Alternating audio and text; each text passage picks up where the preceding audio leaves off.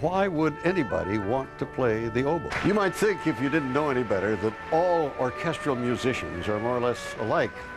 That's because you've never played the oboe. Double reed means double trouble. We don't know where oboists come from, but thank God they're here. Oboe players are not like the rest of us. They make their living by blowing through a piece of grass.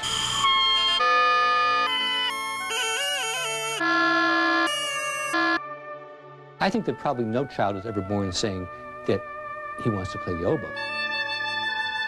For a time in Europe, especially in France, the military band was literally two oboes. The oboe was king of the winds. In fact, they do the whittling themselves in a lifelong quest for the perfect reed. They require the purchase of a knife. And a guillotine is used. Pre-gouging is optional. Cut, gouged, shaped, and folded. The choice of a shaper tip is a very personal one. Sharpening a knife is an art all its own. Avoid biting. Warm up the oboe until it feels warm to the touch.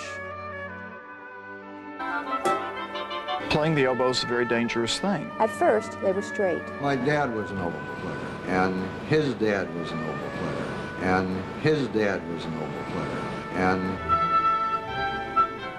and stop up the bottom. This test is also performed on the lower joint.